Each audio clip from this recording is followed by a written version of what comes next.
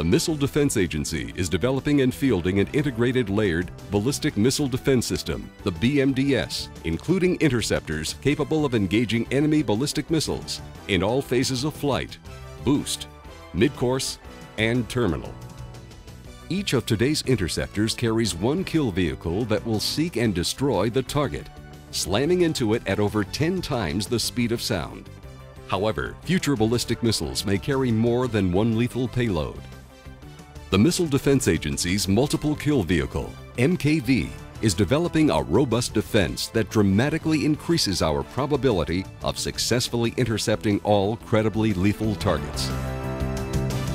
Because the MKV is such an important force multiplier for all land and sea-based interceptors, there are two parallel technical programs in development, MKVL and MKVR.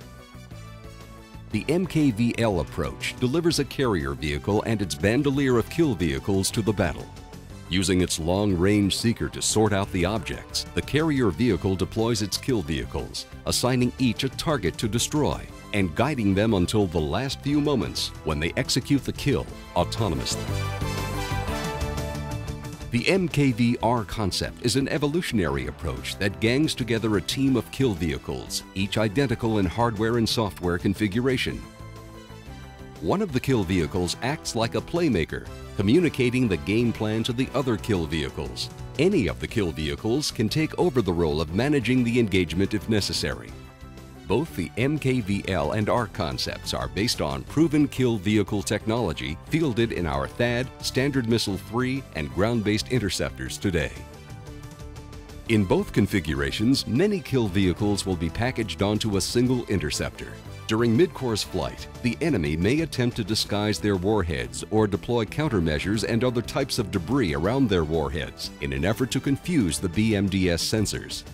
MKV, the force multiplier, destroys both enemy warheads and the countermeasures designed to foil our defenses.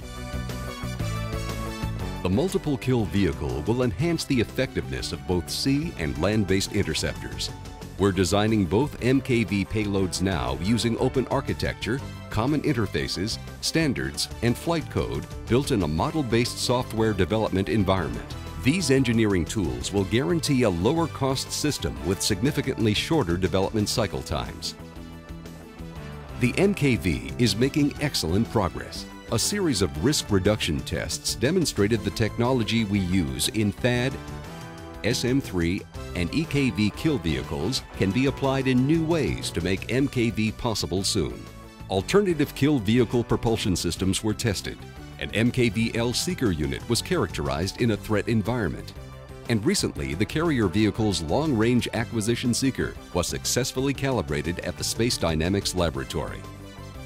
Last summer's static test of the carrier vehicle propulsion system indicates steady progress toward the first hover test of the MKVL, scheduled for fall 2008.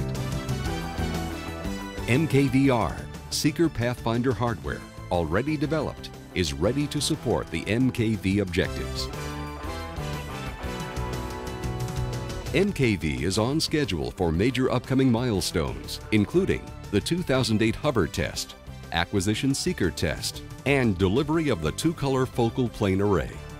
Multiple kill vehicle, MKV, the Missile Defense Force Multiplier, leveraging today's technology, providing evolutionary upgrades to our nation's ballistic missile defense system, ensuring robust defense of our homeland, our troops, our allies, and our friends.